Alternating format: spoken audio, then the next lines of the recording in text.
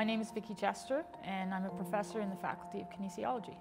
My role here as clinical biomechanist is really to perform human movement research that focuses on movement impairments and disability. We look at children with autism, children with cerebral palsy, look at how their movement patterns are changed. Are they compensating in any way for joint problems or muscle problems? And are there any long-term consequences of these alterations in movement? We are using a multi-segment foot model which examines the parts of the foot as people walk. And this is relatively new in motion capture because in the past we've simplified the foot and treated it like a block. One of the other research studies we're working on is an ankle fusion project. A lot of people who have osteoarthritis or arthritis of the foot end up having to have their ankle fused.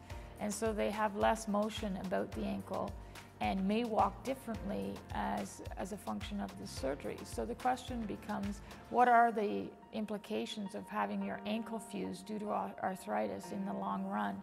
And these types of studies will have, hopefully, significant findings for surgeons in the medical community to start establishing what are the best treatment guidelines for people with arthritis.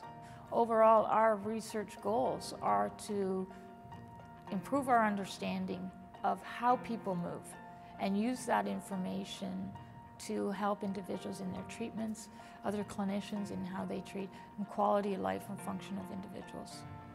My favorite aspect of the research I do here would definitely be working with the individuals who come into the lab.